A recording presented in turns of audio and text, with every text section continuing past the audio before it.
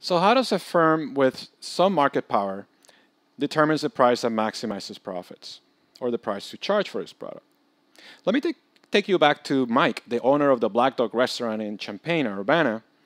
And what he tells you is the way he prices his sandwiches. He said that he basically determines the cost of making the sandwiches for him, and then he multiplied that times 3 in order to determine how much to charge for the sandwich.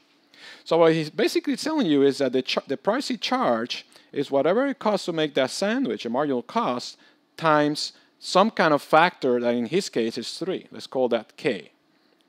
And that factor he's probably getting from industry standards. So if you know what the industry standard for that number to be, then you can use that. But it's actually important to see what is going to determine that number.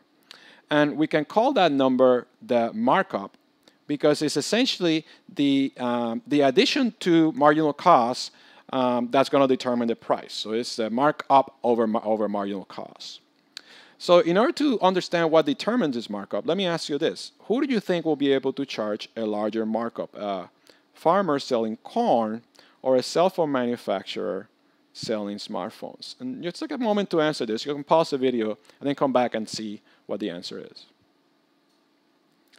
Well, it's not very difficult to imagine that a farmer selling corn probably has very little markup, if any at all, and that's because the farmer works in a very competitive industry, and the elasticity of demand for the corn that he or she sells is actually completely flat, or is perfectly elastic.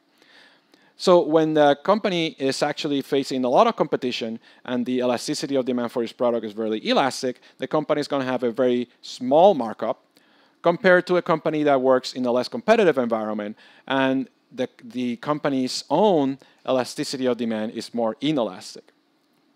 So what we're saying is that the price elasticity of demand is what determines essentially the markup the company can charge.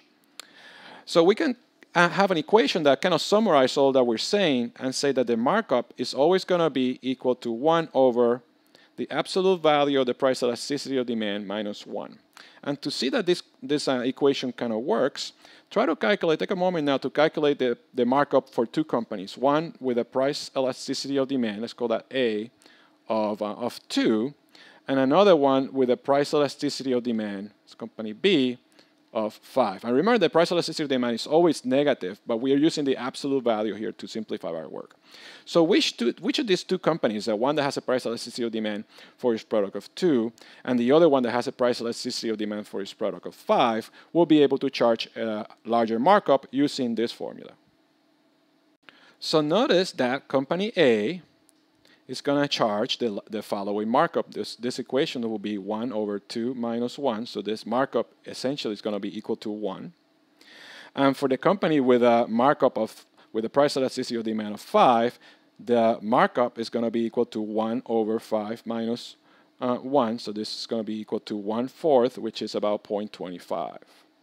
So notice that the company with a more price elastic is going to be able to charge a lower markup than a company that has a more inelastic demand. So this equation works very well, and now we have a very good relationship in an equation in a very formal way of price elasticity on demand and the markup. And that is that the markup for any company is going to be determined in part by the price elasticity of demand of a product, and the more inelastic the more price inelastic the demand is, the larger the markup the company will be able to charge.